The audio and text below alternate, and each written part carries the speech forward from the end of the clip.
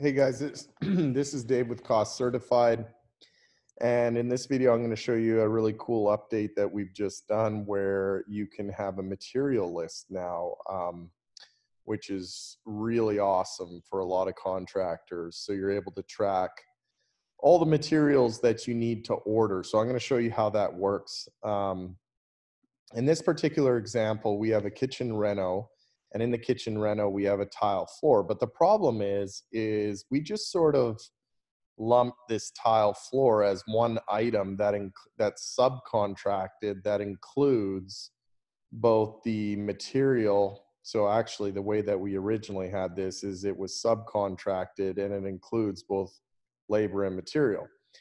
Now, I'm going to show you the right way that I would do this. If you want to get the real value out of CostCertified. I mean, you can do it this way, but how many of you would really subcontract and the subcontractor would include the tile?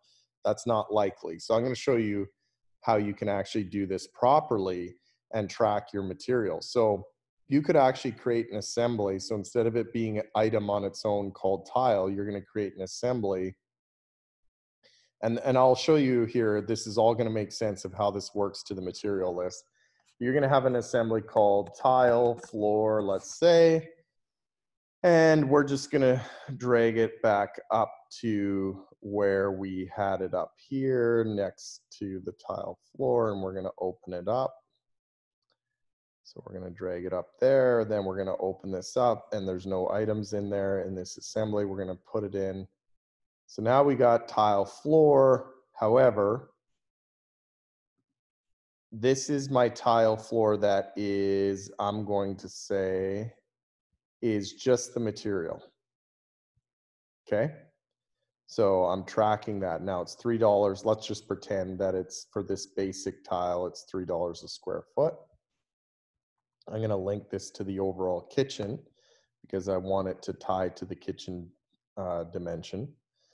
And now, so now this is linked, this link, which is perfect. So the right dimensions are coming up. But now I might create an item just because I separated this. I might create an item called, tile installation here, because now I've separated labor and material, right? So maybe I do subcontract the labor parts. So I'm going to put tile installation here. So here we go. So tile installation, and I'm gonna ignore this. I'm gonna ignore just the pictures, the description, and all of that kind of stuff.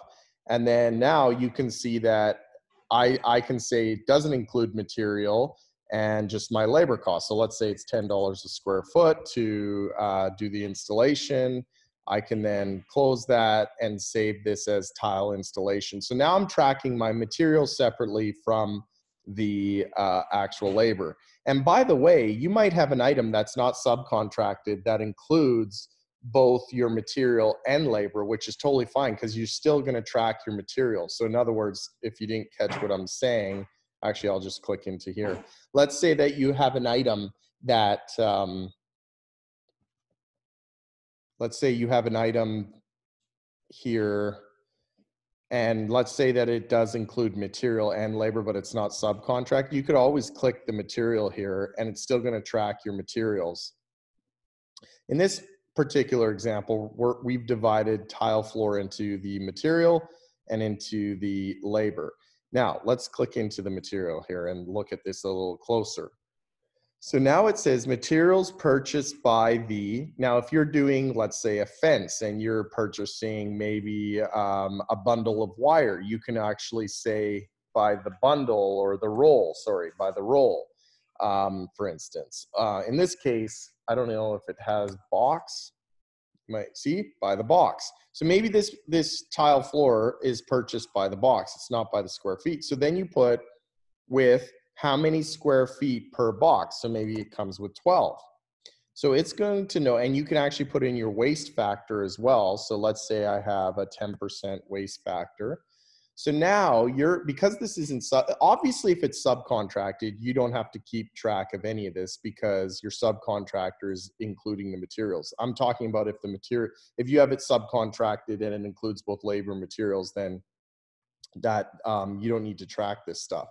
But what's really cool now is that you can then, when you go to your material list, because we have this done, you can go into your material list and it shows tile floor, shows where you're getting it from, the vendor, how much is required and how many boxes you need to purchase, and what the cost is, and you can check. So this becomes a really easy material list. Now, all of your subcontracted items that include material, it's not going to come up. Anything that's not subcontracted that includes material, it's going to show up here for you to track. So hopefully you like that. That's a really, really cool feature that we've just launched. It makes it really easy for you to track all your materials that you need to order. I hope you enjoyed watching this video.